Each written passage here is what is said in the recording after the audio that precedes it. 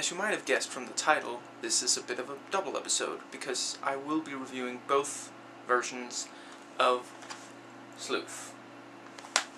I'm going to be reviewing them in chronological order, so if you just want a review of the 2007 version, skip ahead a little bit. I suppose I should start by saying I have not watched any actual play by Anthony Shaffer, if that's how you pronounce it. And I don't think I've watched another movie written by Harold Pinter.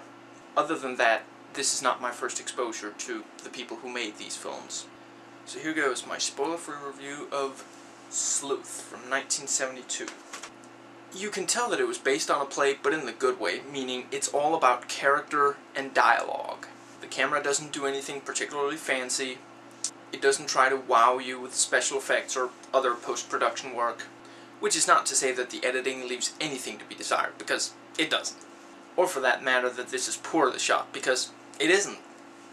No, it's driven by just a few people doing brilliant acting and portraying extremely credible characters that get fleshed out immensely over the course of the film.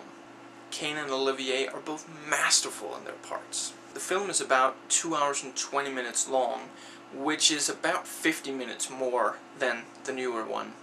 And you can tell, and I mean that in favor of this original one. That extra time is all spent on development of character and plot. Every single frame of the film is jam-packed with content, and yet it doesn't overwhelm you, and the very deliberate pacing just enhances the drama. Every time something happens, it's immensely effective. The tension is constant and thick. The one thing I would say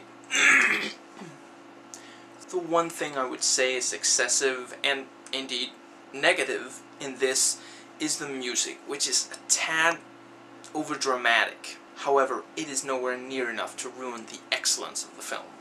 One thing to note for us international audience viewers who are not British, the language is very British with a lot of specific terms, and you do have to have a certain grasp on that to completely understand what's being said. Now, I realize that I haven't said a single word about what this is about, what the plot is, and frankly, I'm not going to. I went into this blind, and I couldn't be happier that I did. The fact that I didn't really know what this was about made it all the more effective to me, and I refuse to take that away from anyone else. I mean, hey, it's your decision, but for what it's worth, I would say it's better to not know. But yeah, I'd say if you're into a movie driven by strong characters and dialogue, definitely check it out. At least rent it. Which, of course, unfortunately, brings us to Sleuth of 2007. This is the title in Danish. I don't mind that, because I don't think this should be called the same thing as the 1972 movie. Or the play, because I'm sure it's better. Just FYI, there's going to be swearing in the rest of this video. Okay, perhaps I should start with the positives. The acting is fantastic. Don't get me wrong, Law and Kane are just perfect. No doubt about it.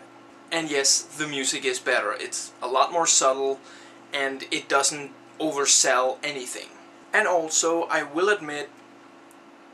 that's actually all the positive I can really say about the movie.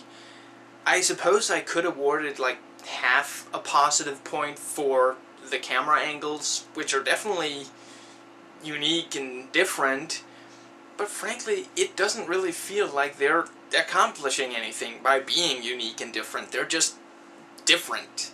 Like, just for the sake of it. And yes, I know, in the extras on the DVD, they talk about how, oh, the close-ups would have been making it too intense. Fine. Can we at least have more of the shots where we can tell where the people are in the shot? The characters are far less developed, and in general, this movie is in such a fucking hurry to get to where it's going, which, frankly, is not that exciting. Honestly, for the last 20 minutes of the movie, I could barely pay attention to it at all, and then when it finally did reach its conclusion, I was just like, that was it? What the fuck? A lot of the dialogue is now kind of dumb and not that interesting.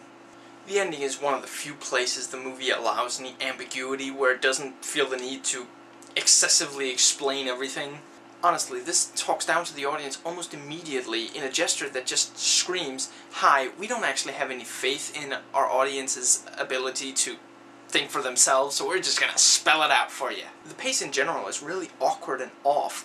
For how fast it goes at times, it grinds to a complete halt at other times, and you're just practically yelling at the screen, "Get moving! Happen! Something! Please!" This tries way too hard with the lines, trying to get us engaged and excited, and almost every single attempt at suspense or tension completely falls flat, embarrassingly so. The plot is Swiss cheese with all the alluring scent of a Limburger. The set is nice and all, but it really just feels like it's there to distract us. I mean, here's the thing. If you didn't think that audiences could handle all that talking and that few characters, then you didn't have to remake a movie that was fine the way it is. In fact, I'd prefer that you didn't. Leave the original alone, because it's really nowhere near as dated as you might expect from a movie that's almost 40 years old by now. It holds up incredibly well, so just leave it be. Honestly, I question the logic in even making this thing. The script was subpar. The old one isn't one of those movies that you can't watch anymore because of, something's dated, or the politics of the time, or excessive racism, sexism, intolerable religious overtones, whatever. And this seems to not quite be supposed to be about the same thing as the original. I mean, I realize that that isn't an entirely uncommon practice in remakes. I mean, if you have an entirely different story to tell, just write a different script. Start from the bottom.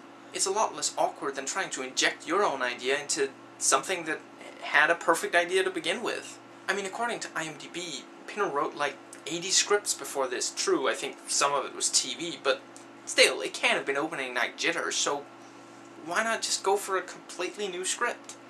But yeah, Sleuth, the 2007 version, I definitely say skip, even if you're a big fan of everyone involved in making it. They've done better. That's it for this one. I hope you enjoyed it. See you next time.